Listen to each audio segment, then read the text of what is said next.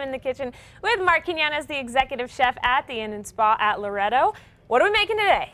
Today we're doing a really great crispy quail with a jalapeno pea puree. Jalapeno pea puree. Puree. Say that 10 times fast. I bet I can't. All right, so walk me through the ingredients that you have here. So we have some beautiful quail here from Texas, our neighbors, some soy sauce and sugar, our jalapeno pea puree, some oil, seasoned flour, daikon, pineapple, and little champagne vinegar and sugar. Whoa, a lot of very different ingredients, especially, I mean, quail. I don't think I've ever had quail before. So is it a very different kind of meat? Does it taste different? Does it have a different texture? Is it pretty similar to like the texture and chicken? Flavor is somewhat of chicken, you know. It's a little gamey, but the way I do it, you know, it kind of like makes the gaminess go away. Yeah, so it's very juicy and tender. And you said we're gonna make it crispy. Yeah, super crispy. And the dish is it's a small appetizer dish. But there's a few things going on, so it's colorful, it's bright. You can see that with the jalapeno pea puree. Yeah, you got it. I'll get it by the end of the day. All right, well, we're gonna get cooking in a little bit, but for now, we're gonna send things over to Chad. And the quail is a cooking, folks. Marc Quinones, Inn and Spa at Loretto. You are a busy man. We're gonna kind of stay over here. You're flying through this kitchen, buddy. What's going on? Well, right now we have our quail, which I've did a quick marinade in some soy sauce and sugar. Man. Dusted in a seasoned flour. And it looks perfectly crispy. Yeah, super crispy.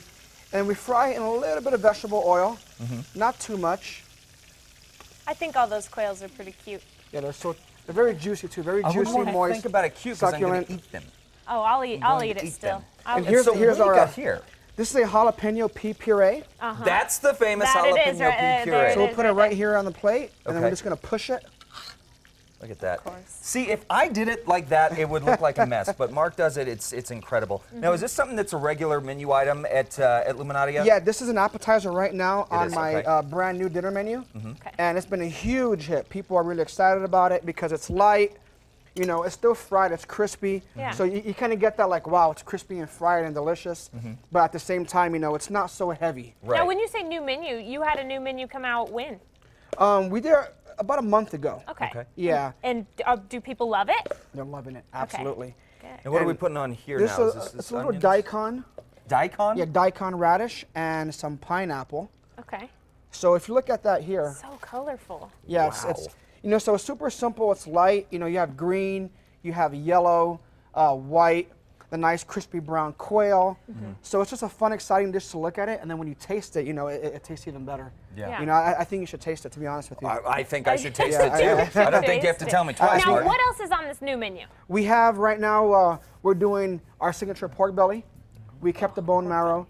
New items include we're doing a duck leg cassoulet, a lighter version with really good white beans. It's a little hot. But it's good. It's a little messy. We're doing a wild mushroom pappardelle pasta dish. That's fantastic. A pineapple gazpacho. So it's, you know, when it's really hot. And when you come out with a new menu, are these all like your creations from your brain? Yes. What I do is like right now, for example, I'm already thinking about what am I going to do in the fall menu. Yeah. So this. So you think that far ahead? You think of, you know, what's in the fall, and then do you just try things out? Does it ever not work for you, or do you know flavors so well that you just put it together? You know, at least for myself as a chef, I'm always constantly second guessing what I'm doing. I'm always reevaluating and figuring out how can we make it better. So this is how it might look like that. So you might love it, but I don't know how you're going to improve on this, Marc. This is incredible. But in my mind, I may want to make it better, and I may tweak the seasoning. I may add less of the slaw. You know, I'm always reworking a dish just to make it, you know, a little bit better every single day. And I think that keeps me innovative, and it keeps my mind fresh. All right. So if somebody wants to come and see you, where are you guys at? We are in Santa Fe, New Mexico, right there downtown, Old Santa Fe Trail, the Inn and Spa at Loretto, and we're open 7 days a week. We do breakfast, lunch, and dinner. We have our living room lounge, our beautiful spa as well.